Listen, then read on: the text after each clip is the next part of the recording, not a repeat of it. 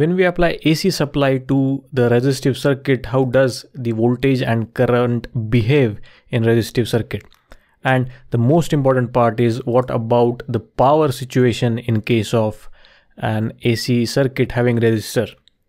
In this video, we are going to discuss all of this in the easiest way possible. So if you're interested, you need to watch the video.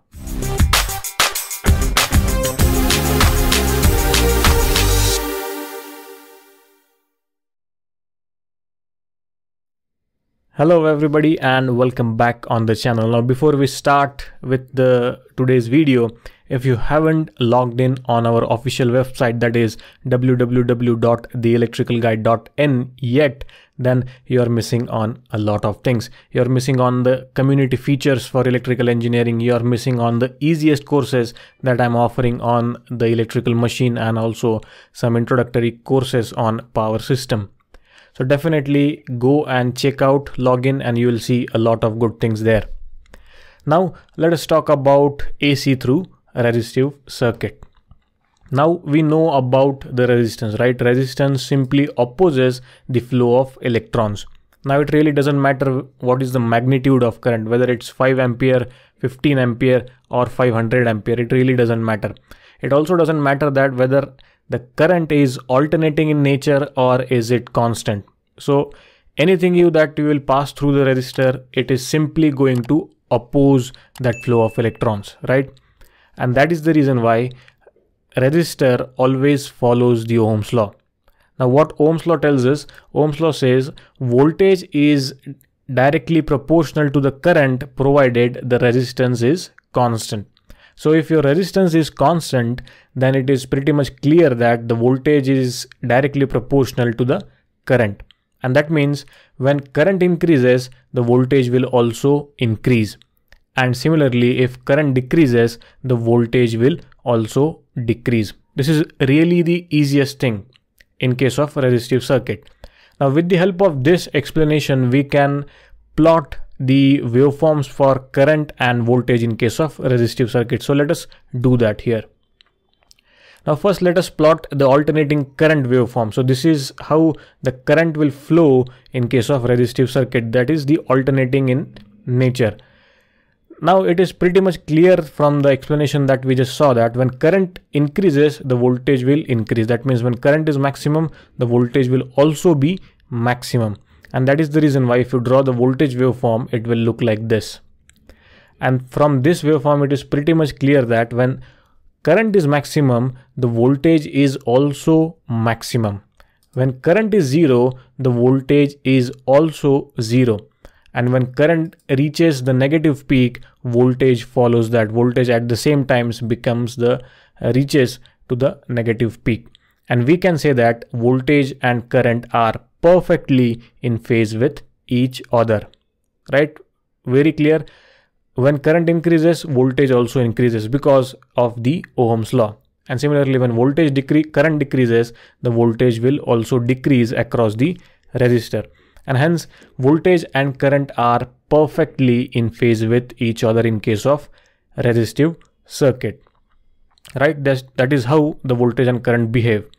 Now let us understand about the power through resistive circuit. Now before we understand that, we need to understand one important concept, and that is instantaneous power. Now let's say, for example, I want to calculate the power at this particular instance where voltage and current both are maximum. Now to calculate the instantaneous power at this particular instance, what I have to do is I have to simply multiply the current max times the voltage max, and that will give me P max. Now this power that we will be getting from this is only true for this particular instance where voltage and current both are maximum. And this power will not be true for any other instance on the waveform. And hence this power is called as instantaneous power, because we are measuring the power at a particular instance, and hence it is called as instantaneous power. Now in case of a resistive circuit, where voltage and current are perfectly in phase with each other, you calculate instantaneous power at any given instance and you will always get a positive power. So let's say even if you are calculating power when voltage and current are in the positive side, you'll get a power as positive. So positive multiplied by positive will give us a positive result. When voltage and current are zero, the power will also be zero. Yes, it gets to the zero, but it never gets to the negative side.